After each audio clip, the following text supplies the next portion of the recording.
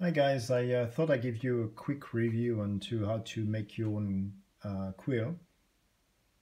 But most of the video I've seen actually do not cover a few not so obvious items. They actually go directly into cutting the quill and not reviewing what you need or how you need to do it.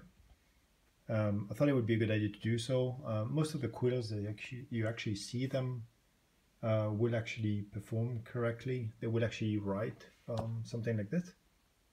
I've done that yesterday night, or it's actually the same quill that did this one as well. I just cut it later after it was a bit smaller. But just to actually go through that, basically the quills are feathers from a bird and they actually have different size and shapes. So this is actually the lift, the feather used for a lift in a goose. This is a good goose feather, by the way. You can see this is very, very thin. This is much broader. It's very curved.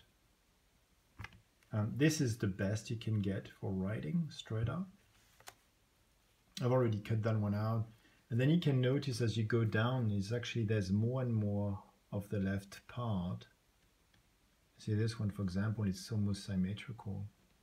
And then you get these ones, which actually are more feathers to keep the bird warm. These are too thin. The stem, you know, it's too thin. You can't do much with it. It doesn't offer a lot of resistance. Yeah, see, it breaks. So you can forget that one. But apart from that, all the other one you can actually convert them into a quill. That's not really a problem. The size of the writing is completely independent from how big the quill is at the beginning. Obviously, there's a maximum size you're going to get. So with this one I can write as small as with this one. There's not a problem. The other things you should know is that if you actually buy quills that have a metal end, so it's not it's not actually the part of the bird that is being used to write with, it's just a metal nib. It just looks nice. You have a slight problem of how you hold it. Right. As you've noticed, I have cut with scissors simply the part that actually does not allow me to rest on the knuckle. You can get used with the metal ones to actually write like this. I found it has a little problem, is that actually it does restrain from it resists a little bit in terms of the movement, but you can get used to it. So you can write with this. You don't have to cut it. If you actually do without a metal part, I would suggest you do. You can be as brutal as I've been in just chopping it off to just fit what you really want. So it's just a writing instrument rather than actually looking like a nice quill from the movies. It will work, right? Or you can go really even more brutal and just cut it off to really what you need. There's a few things you need to know as well, is that if I take this one, you notice that this actually is a lot broader than this, right? It's, much wider. And you need that because this is what's going to give the resistance when you're going to press on it.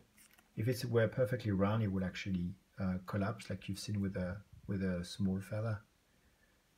Interestingly enough, the very small ones actually have that even more. So this is actually really broad compared to this. The proportion's not the same.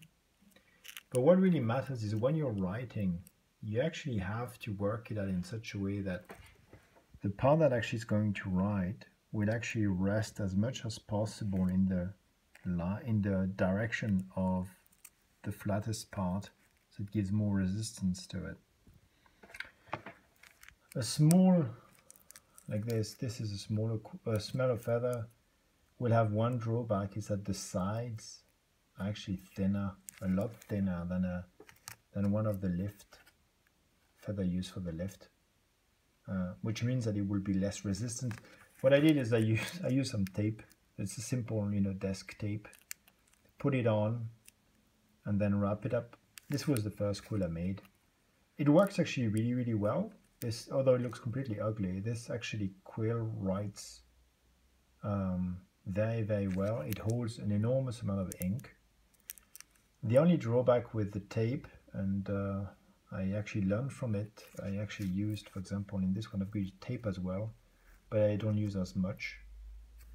is that it tends to have a capillary action. So when you dip into the ink will go back, and if you notice, it does go back quite a bit, right? So if you use a lot of tape, you're gonna have a completely black finger from here to here. Yeah, so you need gloves if you want to do that. But it does write really, really well. I can put ink up to here. I don't know if you notice, but actually all of those quills actually have a metal part inside. Like this one. It's nice and shiny. The reason for that originally was this one was actually not sturdy enough. If I pressed on it, it bent a lot. Whereas if you have a metal wire going from the front to the end, it actually resists really, really well. It's very resistant now, so I can press on it if I want to. I can't press too much because the end will bend as well, so that's not so cool. The other benefit of actually having a wire, I'll show this when I actually make the video for how I cut the quill, but you see there's a little hook in it, and that actually goes in the middle, right? And that actually works as a reservoir, so it holds more ink with this than if you just wouldn't have it. Now you need to do trial and errors in regards of how much forward or backwards you want to have it and how big the fold is, because depending on how broad your nib is, it will work more or less well. So if you got a reservoir that holds a lot of ink, and then you've got a small small nib at the end, basically you're going to have ink pouring on the page. So you're going to have things like this. So it works, it's just that you don't have as much control on the ink volume, where what you want is something fairly regular, right? So there's no much change in terms of the ink color when you're writing. So you need to try that out, but it basically works. Now, a couple of things as well in regards of how you cure the feather. So when you get a feather, you can, this is again feather that I got from the park. So I get them, they're dirty. They fell from on the ground. I use simple dishwashing soap when you use, in your kitchen, and then actually wash them in the direction of, like this, and that's enough to clean them up. I don't necessarily need to have them perfectly clean, to be honest with you. That's fine as well. And then when you've got them and they're clean and they dried up a little, you can actually put them into a container. This is just a jam pot, and in there I've got some salt. You don't need to have. I use basically what I've got in the kitchen. So there's some thin and big grains of salt. It doesn't matter. The only reason why I've got paper is I'm trying to actually make it as high as I can without spending too much salt. And then you dip the feathers in it, you put that in an oven at 100 degrees, you let them cook for maybe 10 minutes, 20 minutes, you let the oven cool down, you let them actually cool down, you take them out of the oven, you let them cool down for a couple of hours, and they're ready to go. There's one thing you need to bear in mind though, is that this is actually quite small feather, right? This one is a little bit longer. So when you're in the oven, you need to be careful it doesn't touch the top, because otherwise it's going to burn. 100 degrees won't normally burn a feather, but if it touches the obviously iron part that are hot, it will burn it. So if you intend to have a nice long feather, that doesn't work at all. But that's all you've got to do. So you can do that with sand as well. I've never tried. I've heard that sand works. Effectively, all this is doing is the part that is here needs to be extremely dry. And then with the heat, it hardens a little bit, which will make the writing easier and the nib to be more resistant. That's all you need to do. The last part as well for this introduction video is the ink you need. So this is a simple fountain pen ink. It works like a charm. Amazingly enough, that color actually works really, really well with quills. It gives this color, which gives an old-fashioned look. This is ink from Bortoletti. This is this color actually. This is actually made for a dip pen. it doesn't really make a lot of difference from my experience.